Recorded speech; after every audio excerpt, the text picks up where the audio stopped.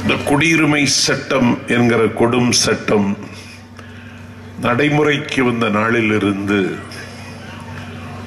உயிரோடு இருந்தாலும் நான் ஒரு நடைப்பிடம் போலத்தான் இருக்கின்றேன். ஒரு முட்டு சந்தில் கொண்டு வந்து நிறுத்தி இருக்கிறார்கள். இதனால் இவர்களுக்கு ஏதாவது பலன் உண்டா என்றால் எதுவும் இல்லை. உங்களுக்கு இருக்கிற மன உளைச்சல் தான் அவர்களுக்கும் இருக்கிறது. உங்களுக்கு இருக்கிற மன உளைச்சல் போரின் விளைவு, அவர்களுக்கு வந்திருக்கிற மன உளைச்சல் பீதியின் விளைவு. இது நாடு, இது ஜனநாயக நாடு. யாராவது நீங்கள் நம்பிக்கை இழந்து விட்டீர்களான்னு எனக்கு பயமா இருக்கு. நம்பிக்கை இழக்க வேண்டிய அவசியம் இல்லை. I never quite despair. நாம் ஒரு காலம் தோற்க மாட்டோம். உமர் முக்தார் அன்றைக்கு தூக்கு மேடையில் நின்று கொண்டு சொன்னான், we will never surrender. நான் மோடிக்கு இதையே திருப்பி சொல்லுகிறேன், நாங்கள் சரணடைய மாட்டோம். We will never surrender. We will either win or die. நாங்கள் வெற்றி பெறுவோம், இல்லாவிட்டால் நாங்கள் உயிரை முடிப்போம். We have the next generation to fight. The generation after and the next என்று கையில் திருக்குர்ஆன் ஏந்தி கொண்டு மரண மேடையில் நின்று அன்றைக்கு உமர் முக்தார் சொன்னதை மேலப்பாளையத்தில் நான் பதிவு செய்கிறேன். நாங்கள் சரணடைய மாட்டோம். நீயே திரும்ப பெற வேண்டும்,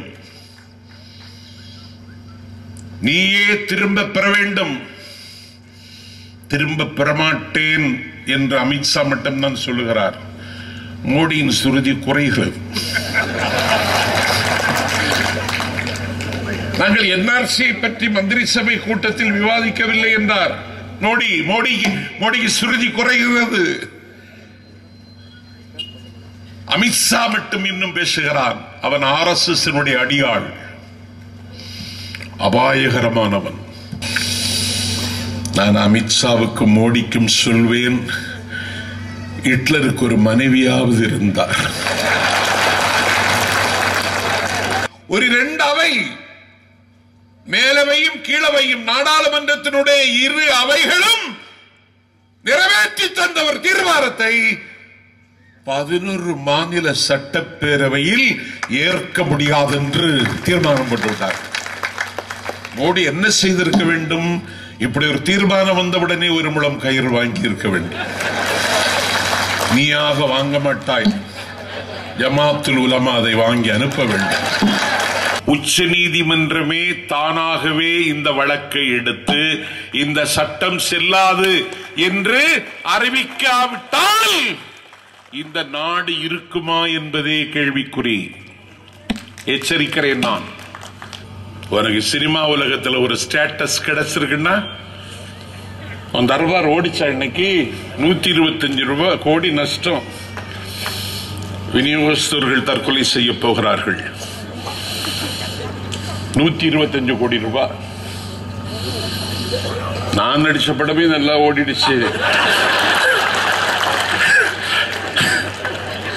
வரலாறு தெரியாதவர்களின் காட்டுக்கூச்சலை அப்புறப்படுத்திவிட்டு குடியுரிமை சட்டத்தை குழி தோண்டி புதைக்கிறவரை எங்கள் போராட்டம் ஓயாது என்பதை ஏகாதிபத்தியங்களுக்கு திரும்ப திரும்ப சொல்லிக் கொண்டே இருங்கள். ஏகாதிபத்தியம் கோழைகளின் கையில் தான் இருக்கும். ஏகாதிபத்தியம் பணியத்தான் செய்யும். பணியை வைப்பு